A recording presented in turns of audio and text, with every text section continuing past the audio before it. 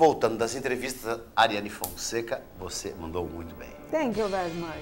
Você viu? Vamos treinar? Você treinou daqui da cozinha? Mas tem que o quê? Treinou daqui da cozinha? Treinei. Treinou? Fez exercício? Lógico. É? Olha meu cansaço. Ah, tá. Eu não vi você treinando, não. Não, eu vi você só olhando, admirando. Olha minha cara de esgotado.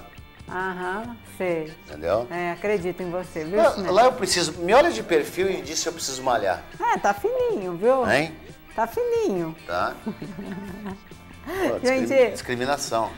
Ué, vamos treinar, né, bonecão? Tá, se cuidar. Vamos recapitular. Então eu tenho manteiga, cominho, eu tenho sal, eu tenho linguiça de cordeiro, que é Merguesi, o nome, certo? Tá. Tenho grão de bico, eu tenho aquela pasta de pimentão com bolachinha, cracker e nozes.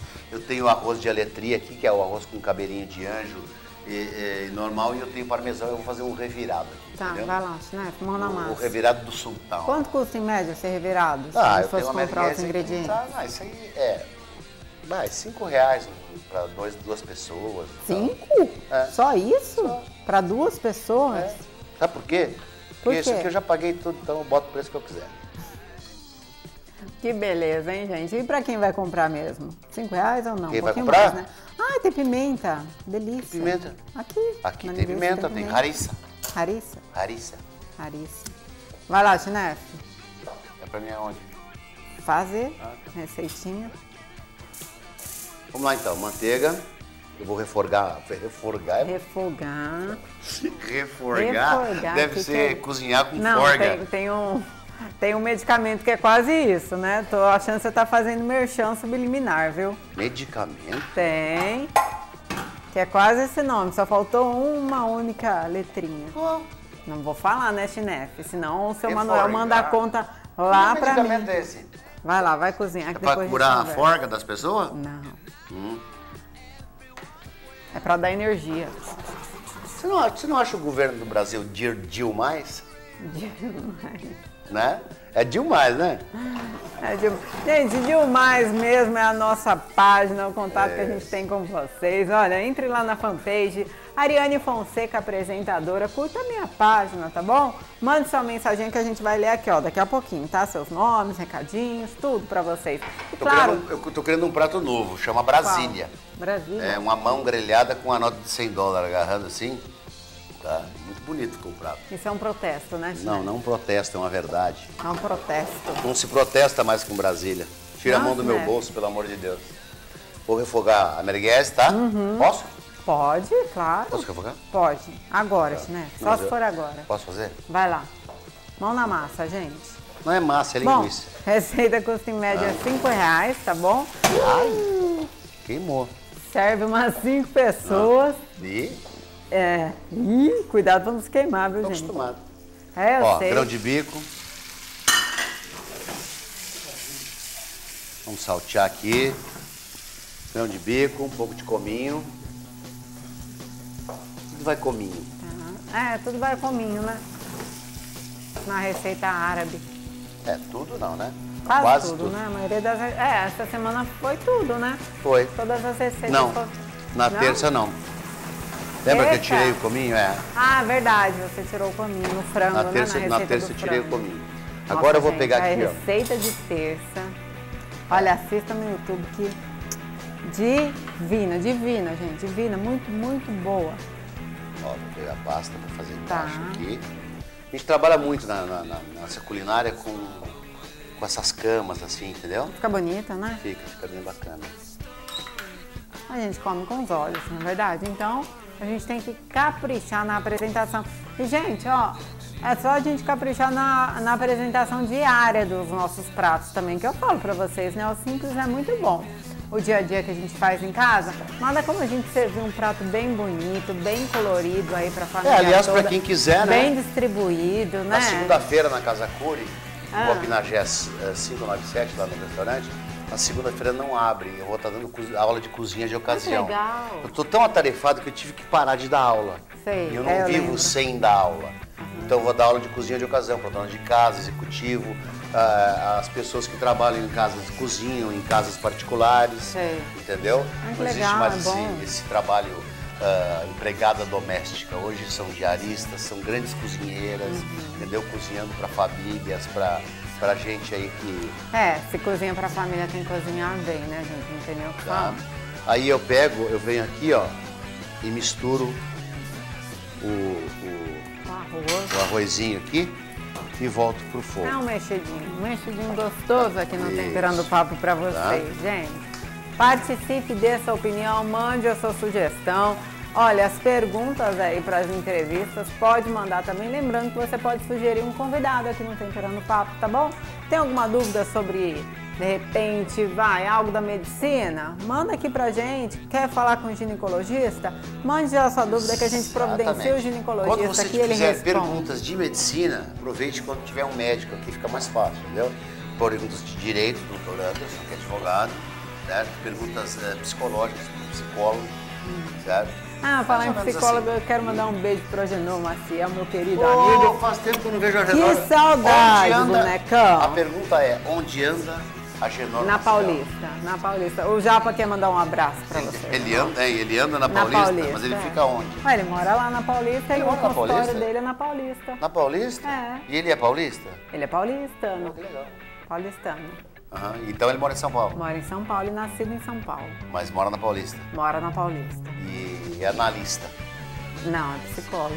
Qual é a diferença entre psicólogo e analista? Porque o psicólogo faz a psicologia, o analista faz a nanologia. Qual é a diferença? Eu vou te fazer uma pergunta agora. Qual é a diferença entre psicologia e psicanálise? Qual é a diferença entre psicologia e psicanálise? Pergunta que eu fiz pra você. Eu não sou psicanalista nem psicóloga pra responder. A psicologia é da área médica. A área médica, ela é técnica. Você tem um problema psicológico, ela te dá um remédio. E a psicologia não pode dar remédio. A psiquiatria, desculpa, psiquiatria. E a psicologia, a psicanálise, aí já é terapêutica. É conforme você vai conversar com a pessoa, entendeu? Eu já dispensei meu psicanalista, né? Que ele enlouqueceu comigo, tá internado, tá passando bem. Você é caso de psiquiatra. Exatamente. Mas, gente, é um preconceito, né? As pessoas falam, vai no psiquiatra porque é louco. Imagina, não tem nada a ver. Você vai no psiquiatra, você faça o tratamento, você faça a terapia também, que o psiquiatra também está pronto para fazer uma terapia com você. Se ele te recomendar ir também a um psicólogo, pelo amor de Deus, gente, isso daí é essencial, é vital, é muito bom. Eu acho que, principalmente as mulheres, têm que fazer terapia. Terapia cheia de louça para lavar. Isso. Piada machista, né? E tem que ter pé pequeno também, né? Pra ficar mais perto do fogão. Pé pequeno? Você não sabia dessa?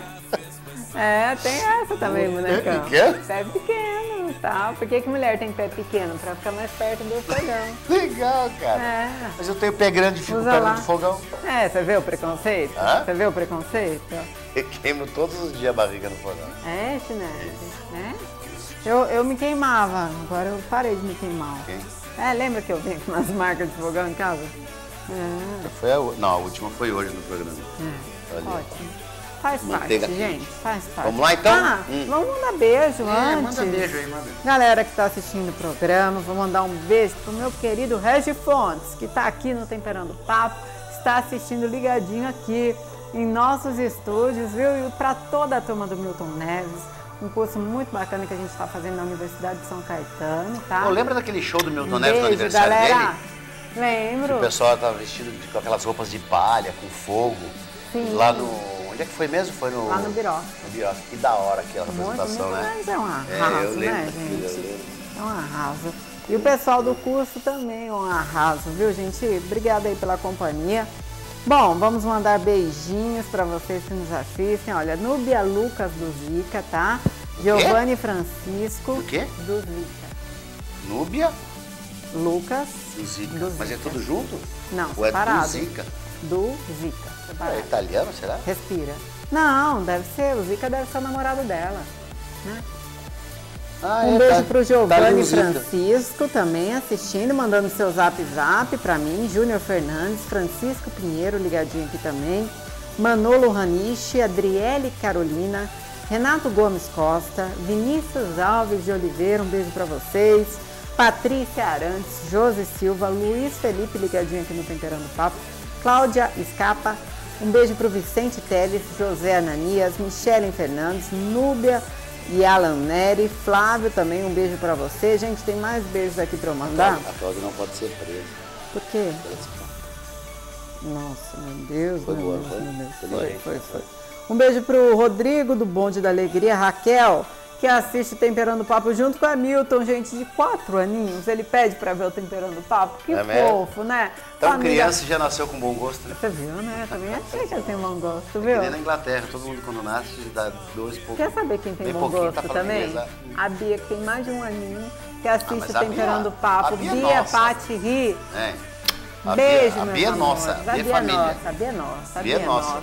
A Bia não é filha do teu irmão? Gente, a Bia é filha do teu irmão. A Bia, se ela é filha do teu irmão, ela não é filha da tua cunhada? É. Não é sobrinha dela? Ela se vira assim, gente, pra ver o Temperando Papo desde neném. Não existe, não. Eu nunca vi aquela criança chorar, cara. Não. Hein? Não. Ela tá sempre sorrindo, cara. Gente, a Bia é uma simpatia, nossas relações públicas. Vamos lá, tem que provar o prato, que tá acabando o tempo. Um beijo, gente, pro Kaique Meloni também, lá de Guaianazes, que tá ligadinho no Temperando Papo. Parmesão. Tá. Ganso, parmesão, tá, Ganso? Luiz Evandro, apaixonado, que é primo do Jojo, né? Jojo, não vou falar por que mais. Por que é primo do Juliano? Luiz Pedro Cantor, aquele de Osasco, da Catedral. Da Catedral dos Cornos de Osasco? Não, que isso, Xinef. Mas é o nome do bagulho lá, não é? Não. Catedral dos Cornos. Um beijo pra Dona Celeste, pra Célia, pro Ronaldo, pro Gilmar e pra Laurinha. Família reunida assistindo Temperando Papo, gente, que bom, é bom demais, né? Nas tardes aqui, aproveita que a Laurinha vai à escola pela manhã, chega e assiste o Temperando Papo nas reprises. Lembrando que Temperando Papo passa nas manhãs do NGT, nas tardes e nas madrugadas, gente, fácil demais, olha, vamos assistir. Tem programa Temperando Papo pra todo mundo, viu? A gente se adequa ao seu horário aí. Não é linguiça de porco. Então tá, posso comer. Não vai pipocar você. Agora é a hora do prato, hein, gente? Reciclando, ó. Vocês viram como a gente consegue realmente dar cara nova ao prato, né? Ficou bonito, né, meninas? Uma receita... Já acabou uma receita colorida, bonita aqui pra vocês? Provar?